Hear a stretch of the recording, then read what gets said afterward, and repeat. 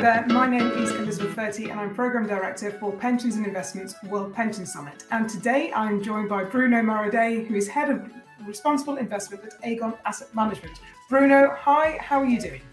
I'm very well, Liz. Thanks very much for having me. I'm Brunno Maradei. I'm the Head of Responsible Investments for Aegon Asset Management, and my team is responsible for the responsible investment practice of the institution. So we help with sustainability research for our sustainable funds, and we do all of the engagement activity around ESG for Aegon Asset Management as well. Fantastic. And you're going to be joining us in The Hague, is that right?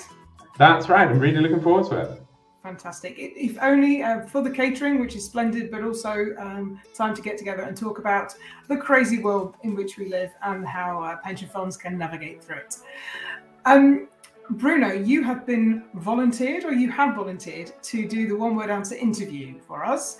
So I'll just run through it for those the viewers who've not seen it before.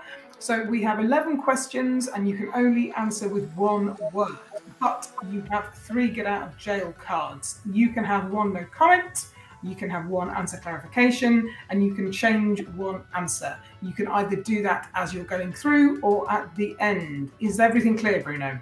Very clear, thanks. Brilliant. Okay, right, are you ready? Yes. Question number 1. What do you think is the biggest theme for our sector? Sustainability. Yay, excellent. Question number 2. What do you think our sector learned over the pandemic? Resilience. Yes, let's hope so, because I think there's a lot more resiling to do going forward. Number 3, what asset class are you the most optimistic about over the next decade? Alternatives. Alternatives, okay. And which asset class are you the least optimistic about? No comment. Ooh, got a career in politics ahead, Brunno. What is the biggest challenge to institutional investors as a big group? Balance. And I'm going to use my option to explain this a little bit more. So for me, a big challenge that I'm seeing with my clients is finding that right line between social and environmental impacts, whether that's positive or negative impacts, and also balancing that against risk, return, and the related costs. So moving from this beneficiary-centric model that institutional investors have been operating for a long time to a sort of more multi-stakeholder model. And that means increasing pressure to demonstrate your social license to operate while still being expected to deliver returns with appropriate risk. Very interesting. And I believe you will be with us on a session discussing just that at World Pension Summit. Exactly. That's right. Excellent. So what is the biggest opportunity for institutional investors as a large group? Impact. Right, good. What's the biggest challenge for pension funds specifically? Geopolitical, but I'm going to change that. Climate. Okay, well, I think the 2 are interlinked. I would argue. I say so, yeah. It's hard to choose. Yeah. And what's the biggest opportunity for pension funds? Impact.